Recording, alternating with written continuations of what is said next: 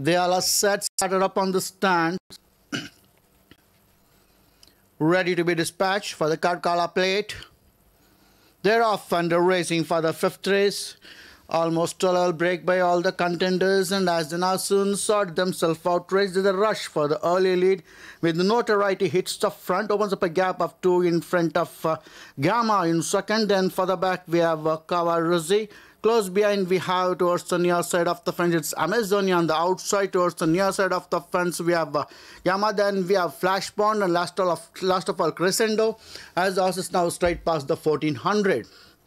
As it is so now, Notoriety continues to dictate turns with an advantage of 2 now in front of CAVAROZZI in second. Then further back we have Gamma.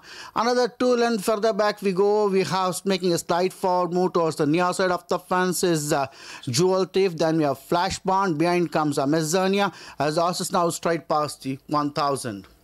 Notoriety continues to lead the field to CAVAROZZI in second. Then for the back, 2 to 3 lengths behind we go, we have Gamma.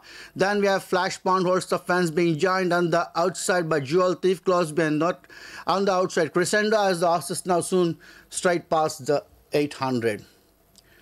There's no appreciable change in the order, but Notoriety now being joined on the outside by CAVAROZZI. Notoriety is still the leader. CAVAROZZI on the outside now takes over the running to Notoriety as a swing around the corner to enter into the final run-in. It's on the outside.